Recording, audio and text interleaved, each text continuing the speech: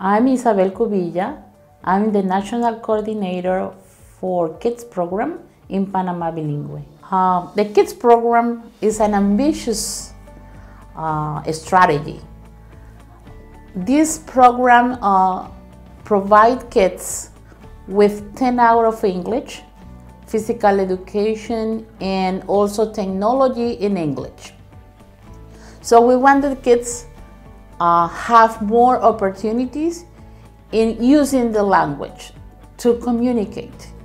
So we are trying to do more strategies in order to get this goal. Before Panama Bilingüe, we had a competency-based curriculum. And this curriculum doesn't fit what we really want to achieve. Then, in one of the TESOL conferences, and they presented the global scale of English. And we say, bingo, this is something that we want to make in our curriculum, to study how we can do it. And then we decided that we need to change the whole curriculum. My name is Tatiana Sanjur. I am the National Coordinator of the After School Program Educa.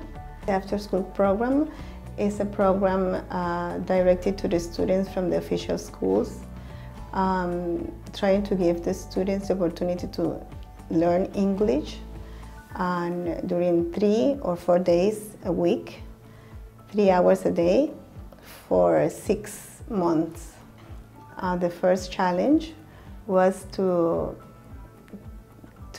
convince the students to take after school classes. They didn't want to spend more time than the 5 hours that they used to take at school.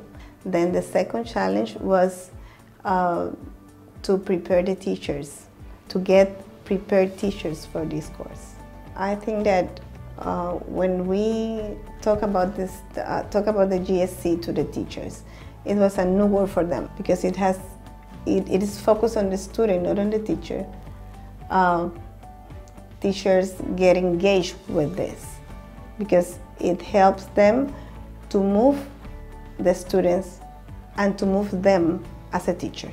My name is Libet Romero. I'm the Training Center's National Academic Coordinator for the After School Program at Panama Bilingüe. The progress test is a test that helps us identify our students' level of proficiency in the language, and besides that, to get immediate results that would help teachers as well as students to move forward and evaluate their own learning, and for teachers to assess themselves as teachers. Teachers have improved their confidence. It was kind of challenging at first because they were accustomed to one teaching approach, and now they have to be more flexible. They have to take more time in lesson planning, but now they're able to see the results. My name is Maria Milagros Garcia. I will work here at the University, Quality Leadership University, as an academic coordinator for the English program. At the university, we work for the English programs. We have the undergraduate programs as well, and we have the master's degrees.